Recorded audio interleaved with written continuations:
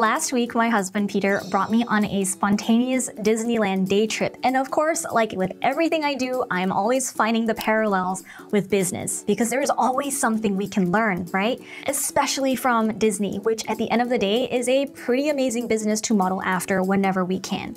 So this video is all about sharing my observations with you on what I found interesting that Disney does and how we can apply that to our own small online businesses. And if you like videos like this where we analyze other existing businesses and figure out ways to apply them into our own, make sure to hit that subscribe button.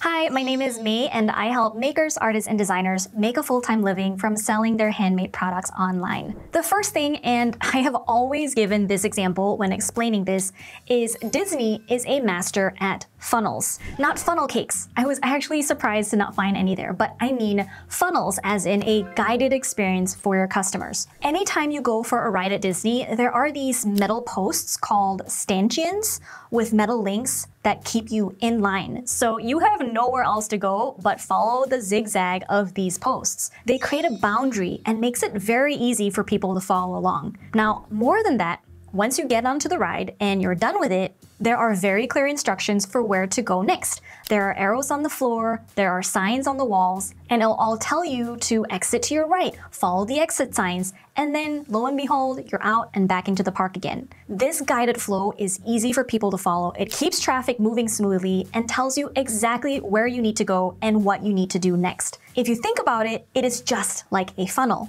Every business online should have a funnel that gives you the exact same experience.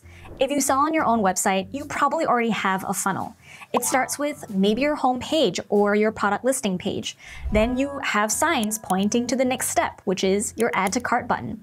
Then people go to the cart page, then to the checkout page where they buy. If any one of these steps is not performing well or it's not clear, then you're not going to have very many sales. Imagine if at Disney, those stanchions offered 5 different paths instead of 1. Or after you finish your ride, it's not clear where to go and there's no telling you what to do next. It would be pandemonium, right? And people would not have a good experience. So if you want sales to flow smoothly on your website, you need to create more boundaries so it's easy for people to follow along and know exactly what they need to do next.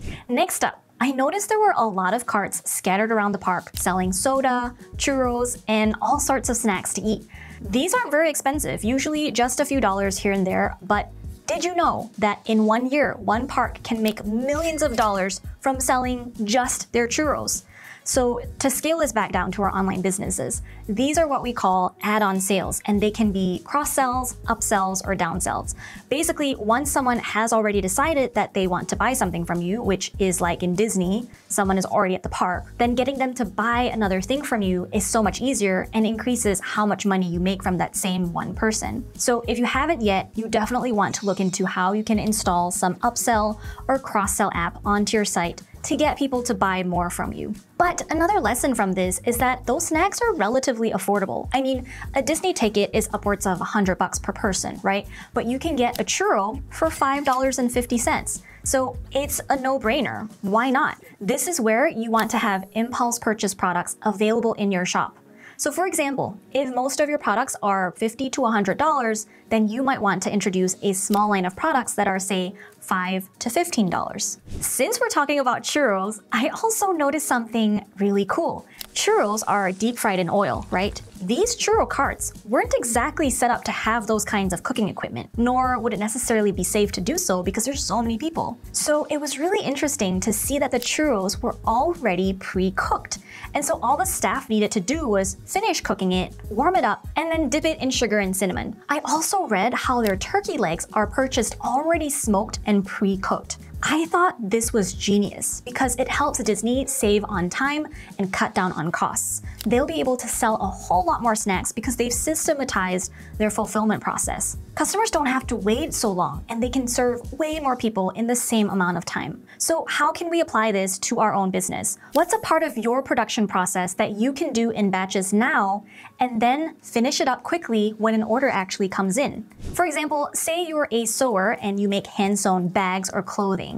Maybe you can pre-cut the fabric ahead of time and then stash them away. So when an order comes in, you need to just assemble it. That will help you save on space since it's so much easier to store flat pieces of fabric in a stack than a 3D finished handbag, right? Just some ideas to get the brain juices flowing. Now, when we went to Disney, it was raining so hard, but I was surprised to see how many people still went. Because Disney is known to be a good time and a good experience for people, that even bad weather can't keep them away. And that made me think and reinforce just how important it is for us to have a really great product. Because if people love your product and you make something that people want, then marketing and promoting your shop later on becomes so much easier than if you were trying to promote a product that you're not sure what people want. Okay, so now let's talk about branding. Before we went to Disney, it was already raining that morning, right? So we stopped by CVS to buy some rain ponchos. You can get them there for like $3.59. Now, when we got to Disney, of course, they sell their own rain ponchos, right? And a lot of people were wearing them. They actually looked almost identical.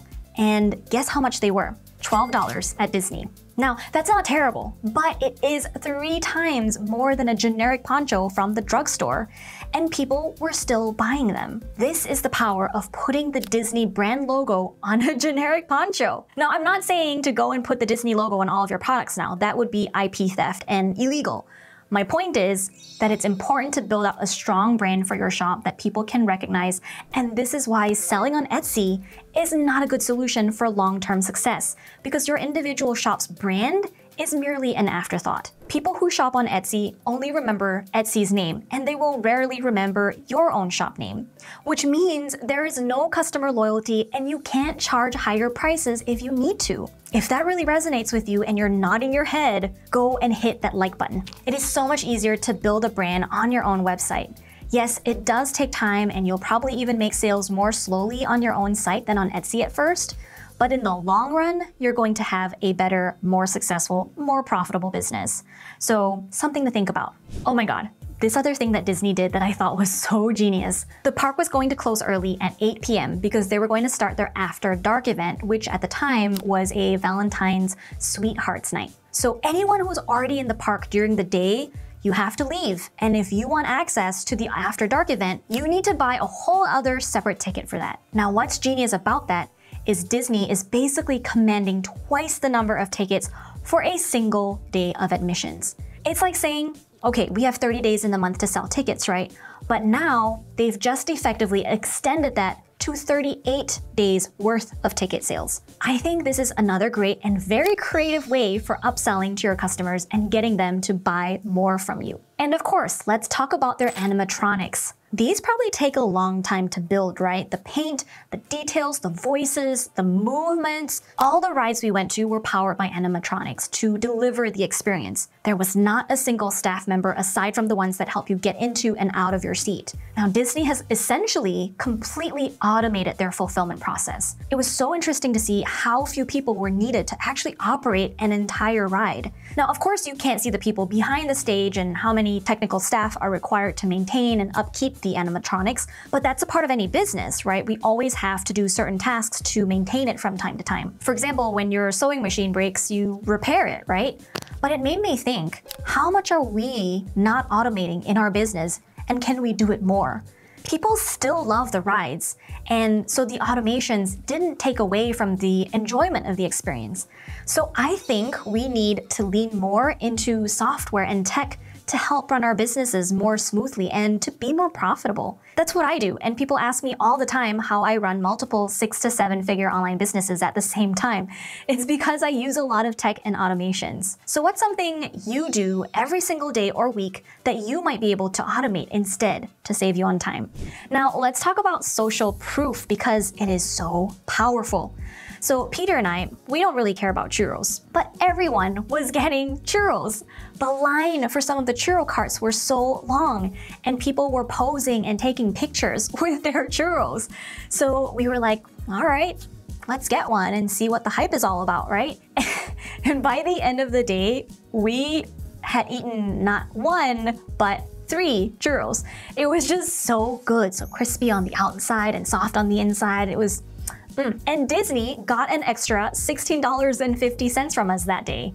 That is the power of social proof. When you see other people loving a product, having a good experience, taking pictures of themselves using your product, which by the way is called user-generated content in the online space. These elements help build incredible trust with your own products, and new customers are much more likely to buy from you because of that. So last Thanksgiving, my brother and his family came to visit, right? They have 2 little kids, and we went to Universal Studios.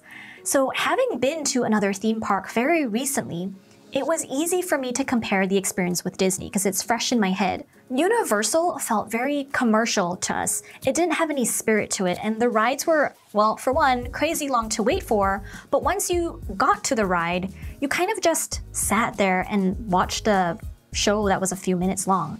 It was just generally kind of disappointing. And let me tell you, Disney was night and day. Disney are masters of art, and you can really feel their heart and soul through everything they do. Their rides were so much fun, even if it wasn't one of those fast, heart-dropping rides. And the animatronics they use, the sound, design, the lighting, the music, every ride we went on was beautiful. And the Peter Pan one almost made me cry because you felt like you were flying above the city and you could see all these beautiful city lights beneath you. Anyway, my point is, put your love into your work, and people can see and feel that energy. When you care, it makes it so much easier for other people to care as well. If you're a Disney fan, tell me what your favorite ride is, so next time we go, I'll be sure to check it out. If you enjoyed this video and you're looking for how to drum up more traffic and sales in your online store, check out my free workshop where I show you how we make 6 to 7 figures every year selling our handmade products across multiple online stores. It is totally free and worth your time. The people who've come to the workshop have had really amazing takeaways and have always learned new things that they can apply into their business today. So there's a link in the description where you can go sign up for that. So go sign up and watch that now.